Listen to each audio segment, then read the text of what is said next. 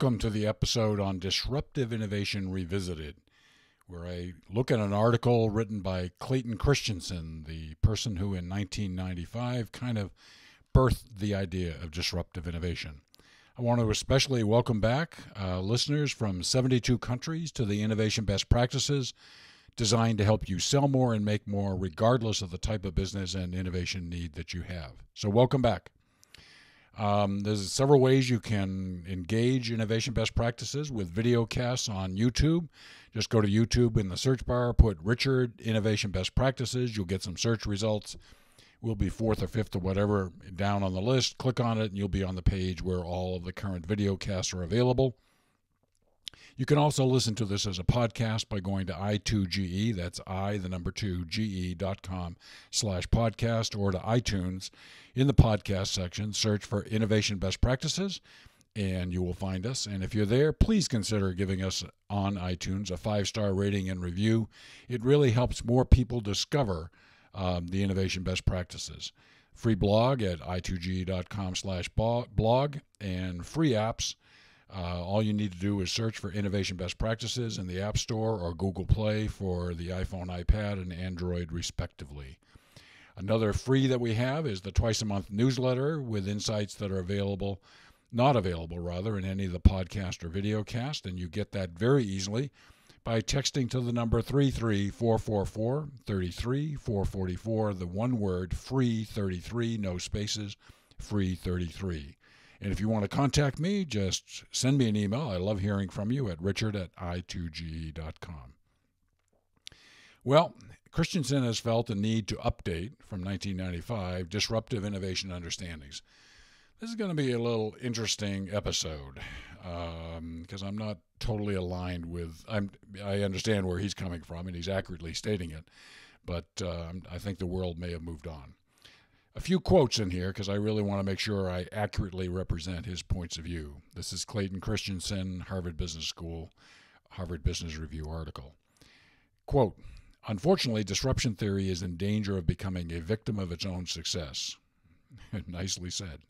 Despite broad dissemination, the theory's core concepts have been widely misunderstood and its basic tenets frequently misapplied. And that's why he's writing the article. Many researchers, writers, and consultants use disruptive innovation to describe any situation in which an industry is shaken up and previously successful incumbents stumble. But that's too broad a usage. I'm not sure I totally agree. Okay. He goes on to say, disruption describes a process whereby a smaller company with fewer resources is able to successfully challenge established incumbent businesses. Specifically, as incumbents focus on improving their products and services for the most demanding and usually the most profitable customers, they exceed the needs of some segments and ignore the needs of others, close quote, which creates an opportunity. More quotes. Entrants that prove disruptive begin by successfully targeting those overlooked segments, gaining a foothold by delivering more suitable functionality, frequently at a lower price. Incumbents, chasing higher profitability in more demanding segments, tend to respond vigorously. Entrants then move up market, delivering the performance that incumbents' mainstream customers require, while preserving the advantages that drove their early success. When mainstream customers start adopting the entrants' offerings in volume, disruption has occurred, close quote. Very interesting here. He's saying that a new company comes in at the low end while the current incumbent company is focusing on the top end and finds a niche at the bottom, establishes it, and then eventually grows into the more profitable businesses. Very interesting definition of disruptive innovation, really applying to those conditions. In the article, they say, is Uber disruptive based on those criteria? And according to Christensen's definition, the answer is no. Ask cab drivers in any city whether they feel disrupted. To be disruptive, innovations originate at the low end or are new market footholds. Neither of these is Uber. Uber's not at the low end. They're at similar pricing, sometimes lower, sometimes higher, depending on surge pricing, than the existing cab companies. The first appeal of disruptive innovations are not with mainstream customers, and that's exactly where Uber's appeal is. So Christensen says on these two counts, Uber is not disruptive. Not too sure outside of academia people would agree with that. Here's how Christensen sees disruptive innovation. It's a process where a company starts at the fringe and moves to the mainstream. For example, Netflix. Netflix started Blockbuster. Yes, there was a company called Blockbuster around, a very successful company. Netflix started on the fringes and gradually became the giant, and Blockbuster today is out of business. Disruption often comes from innovative business models very different from incumbents. For example, Apple with its iPhones and everything, and iPod initially with apps and access to the internet, was a very, very different business model and channel innovation strategy. He goes on to say, incumbent companies do need to respond to disruption if it is occurring, but they should not overreact by dismantling a still profitable business. Instead, they should continue to strengthen relationships with core customers by investing in sustaining innovations. Make the current product stronger and stronger, keep them viable, keep them competitive. In addition, they can create a new division that focuses solely on the growth opportunities that arise from the disruption. So pay attention to your existing business and create a separate division to deal and fend off and compete with the entrant or the disruptive force. A couple of insights here. Incumbent companies make decisions based upon the interest of their customers who provide them with the financial resources to survive. No surprise there. The innovation program is designed to serve those existing customer interests. The focus on existing customers makes it very difficult for the company to shift any investment to disruptive innovations.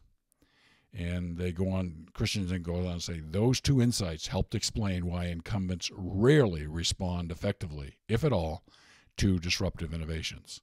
That's also very true. Okay, defending against disruptive innovation, he says, our current belief is that companies should create a separate division that operates under the protection of senior leadership to explore and exploit a new disruptive model.